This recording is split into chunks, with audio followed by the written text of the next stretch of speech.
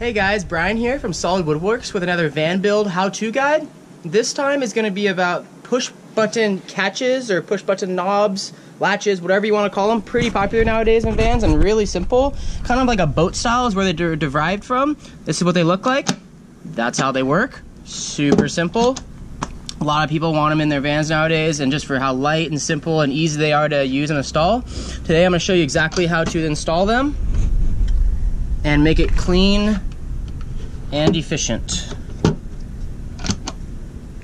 So as you can see, I've already installed this side right here. Super simple. Now I'm going to show you how to install this side, how to fit the door, where to drill the hole, and mount the latch. This is what I use to install them. Any build or anything you're really going to do in a van, obviously you need a tape measure, pencil, and having it looks like a triangle, but it's called a square, framing square, is also really handy to have, as well as some clamps. But for this build, you got your knob and catch right here you can get. I'll put a link in the bio where I get them on Amazon. They're about $5 to $6 each. So you're gonna need a drill motor and a screw motor, whatever you want to call them. Same but different. And then obviously the spade bit. Screwdriver helps for when you're trying to get in tight places with these little tiny screws they come with, but I can show you a little way around that as well. So to install these, obviously you're gonna have to mark on your wood, but first off I'm gonna explain to you why I use these spade bits and how to find the right size. Pretty much every single one of these push latches you buy is gonna be this exact size, which is a 3/4 inch spade bit. And you can see that by holding it like so and seeing how wide it is. You want it to be the same width. Has these little ridges right here so that when it pushes in, it stays in, doesn't pull back out. You know, if you can tell, perfect size. Actually, let me show you something real quick and why I use this extra piece of wood, which is not only handy in this project, but in all projects of drilling a hole, especially with a spade bit. So you got your spade bit in there. So let's take this scrap piece, for example. I'm gonna start drilling it and watch what happens if I don't have this extra piece of wood here and I keep it hanging off the table.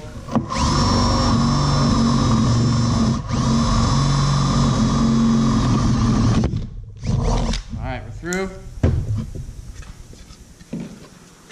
Look at that big old blowout. Not clean. The inside's super rough. You know, if that would be a finished piece, that would not fly. I mean, at least in my book. Why not just, you know, spend that extra little bit of time to make it look clean and good? So this is why you have this. Let me show you.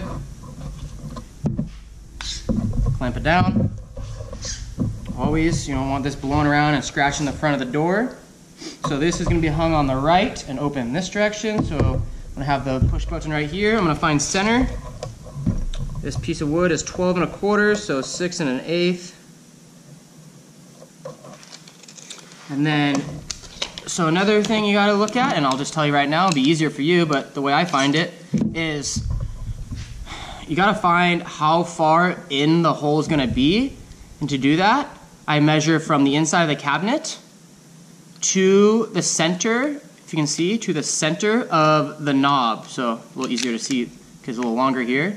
Measure from the inside of the cabinet to the center of the knob. I already did it, so I know that the dimension is 1 inch. That's a little tidbit. So you already know it's 1 inch now. You don't have to do the work I did. Come across 1 inch. That's where you're gonna drill your hole, right there. Easy.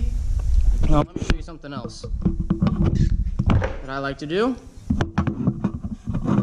So I find that 1 inch mark right there. I'm gonna mark past it with my little square. So now this is the line, and that'll come into play in a little bit. Got your spade bit. Watch what happens to this once I use this extra block of wood down here. Right on the line. Apply pressure down. Keep everything as straight as possible.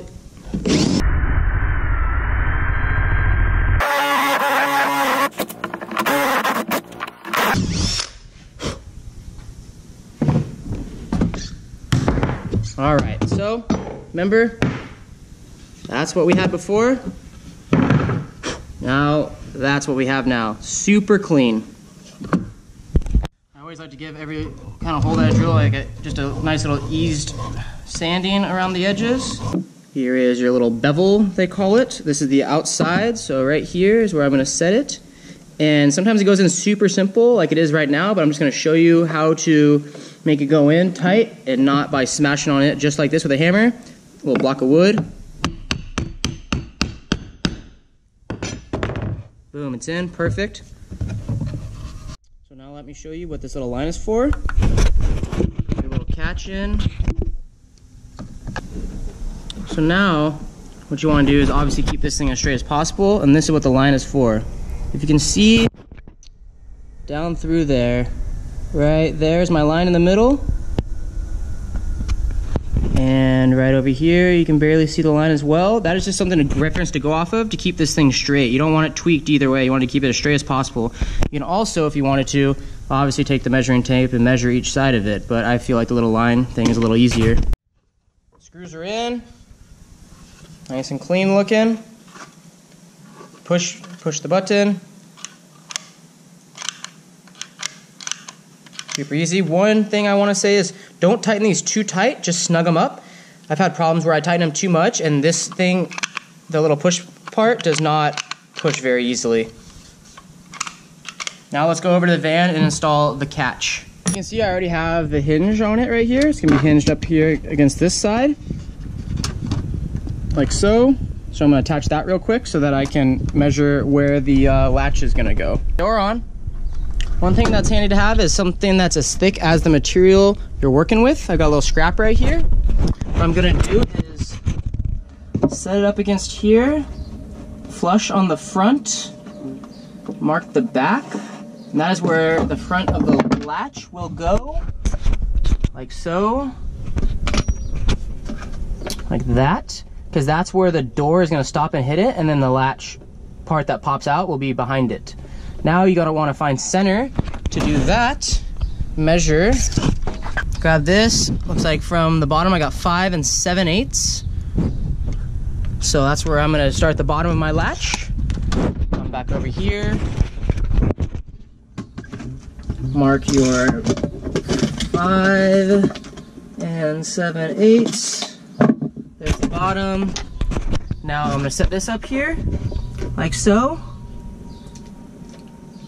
And then put a couple little dots right there in the holes and make a little indent so it's easier to screw in. So these are the screws that come with the latch. I like to use bigger screws. They're not only are they easier to use in the drill motor, because these little screws always pop out and you can strip them really easily, but they also hold the latch in better in case there's too much pressure on it.